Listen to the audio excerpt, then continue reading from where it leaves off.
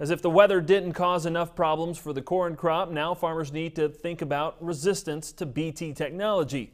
For years, it helped keep western corn rootworm in check, but just last week, a University of Illinois researcher confirmed field damage in northwest Illinois.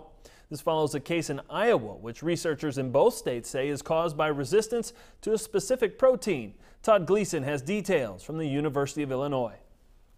This month, extension entomologists at Iowa State and the University of Illinois believe they have found more than one population of western corn rootworm that have adapted to the Bt technology. In late July, Aaron Gassman, who's an entomologist with the Department of Entomology at Iowa State University, published a journal article that confirmed for the first time the evolution of field resistance by western corn rootworm to a Bt protein known as Cry3BB1 that was designed to be effective when it's expressed in root tissue against the corn rootworm.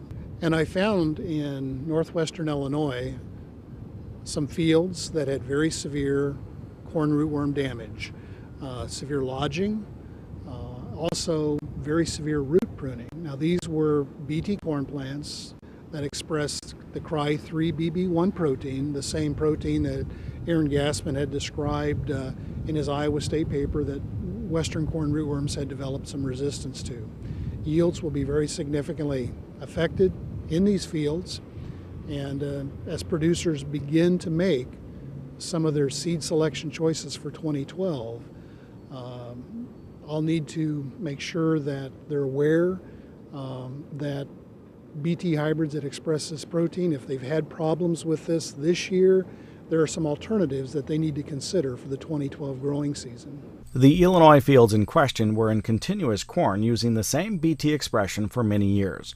It appears to have put enough pressure on to cause the kind of damage that happened in the mid-1990s, and means farmers will next year, in the affected areas, need to rotate to soybeans or use a different Bt form. Or if they are committed to using a Bt, to consider using a Bt hybrid with a protein other than just the Cry3BB1 protein by itself.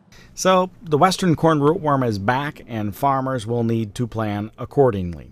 It's all part of the job and an important reminder to use management practices that prolong technological fixes. For University of Illinois Extension, I'm Todd Gleason.